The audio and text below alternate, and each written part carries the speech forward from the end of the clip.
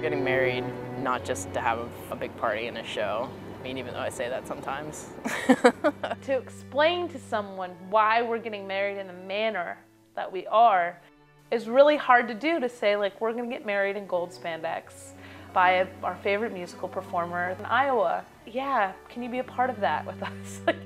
I mean, I didn't agree with it. I'm not gonna lie. Like, Rachel knows that. I told her how I felt about it. It's gonna be a hodgepodge of glitz and glamour and tractor trailers and pigs and I don't know. Off to Iowa. Off to Iowa we go. Rachel, Amanda, you've got matching heart tattoos. You drove from Ames from Philadelphia. What do you do?